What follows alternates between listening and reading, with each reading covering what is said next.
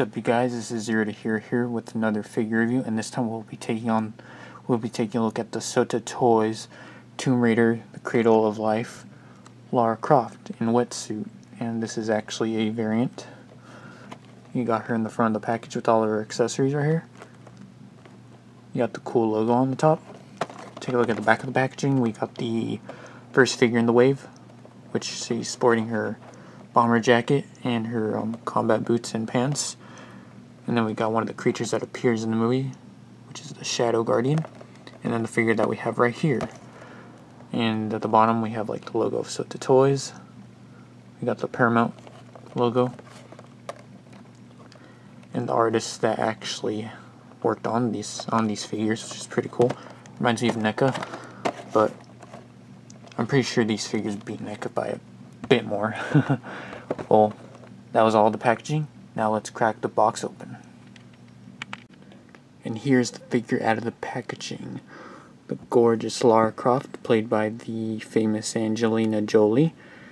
And overall, the figure is pretty good. It's actually much taller than your average 6-inch Marvel Legends. It's actually a 6.2 inch figure, and it very resembles the character, itself in the movie, and kind of has the right here, this angle right here. It looks like Angelina Jolie right there.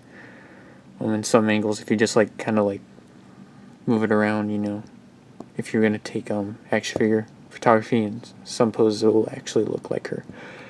And overall, her weapons, she has weapon wise, she has 3 weapons, and then she has 1 accessory, which is in the back right there. But when it comes to her guns, she comes with this harpoon looking gun with a silencer,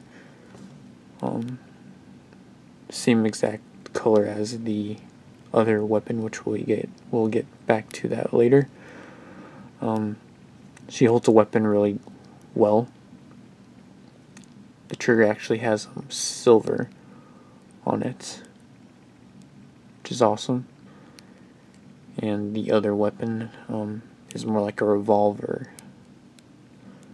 So those are her 2 guns. And now if we go to the sheath right here, she comes with this cool looking dagger with a very curved tip on it. You can put it back in. Fits kind of loosely in there, but it won't fall. So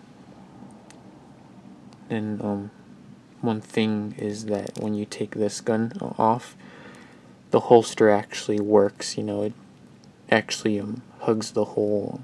Hugs the gun when you try to put it back in the holster. It's not like a full-on holster, but it clips on there really nicely. It doesn't fall. It's really sturdy on there. So yeah, pretty cool. Set that aside. Set this weapon aside. So for our articulation, well, actually no, before we get to that, we're gonna look at the detail on this figure. So all overall, her jumpsuit, her wetsuit, it's not just a plain gray, it's actually metallic silver or metallic gray all around. Even her backpack right there looks pretty cool, again with the silver motif and the black I guess impact armor like detail. And this thing is actually hollow. If I press it, it's gonna squeak, just to let you know it's actually one separate piece. And this thing is not actually removable. At least I don't think. Actually, no, it's not. It's connected to the bottom. So yeah, it's just loosely on there. And then on her left shoulder, we got this flashlight. I'm pretty sure it's a flashlight on her shoulder. It's pretty cool. And you get the gold pins on the straps, on her shoulder straps right there. Really nice. And then on her ponytail, well, actually on her braided hair, her classic Lara Croft hairstyle from the first game. You can see she has a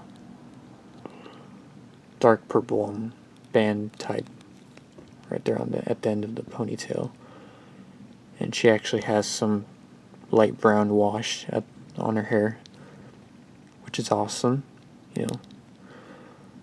And then you got this gold, the gold belt right there, all around. And then we get to her combat boots, which is the gray. It really stands out because you can see the light brown laces and then the silver pins all around the boot from the bottom all the way. So nice, very nice, very nice. So now on to the articulation. So for the articulation, she has a ball jointed head, universal, go up and down, side to side, 360 degrees. But I think oh no, yeah, it does go 360. So she has her arms can go in and out, forward, backward. She has a swivel at the bicep. She has double jointed elbows, swivel at the wrist with no hinge. Her diaphragm joint actually does not move. It's actually solid.